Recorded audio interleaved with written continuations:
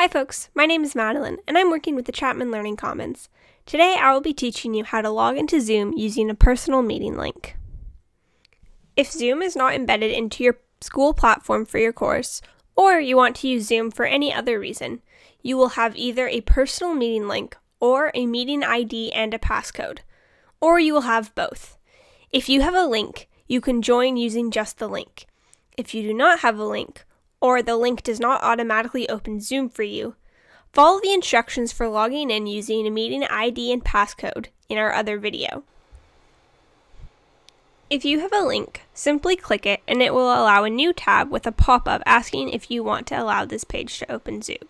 Click Allow. If you have the Zoom application downloaded, clicking the Allow button will open Zoom. Otherwise, Zoom will open in a new tab in your browser. If this meeting has not yet started, it will say, waiting for the host to start this meeting. In this case, just wait.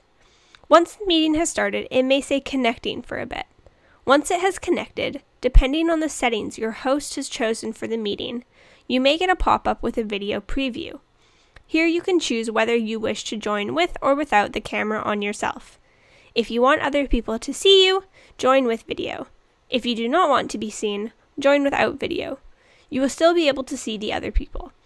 And you can choose to turn your video on or off later.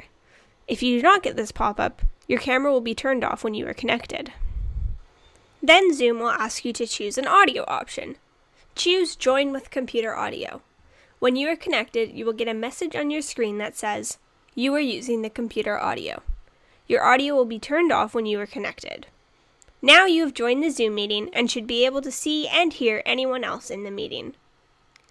Thanks for watching! For more information and to view our other foundational skills videos, visit learningcommons.ubc.ca.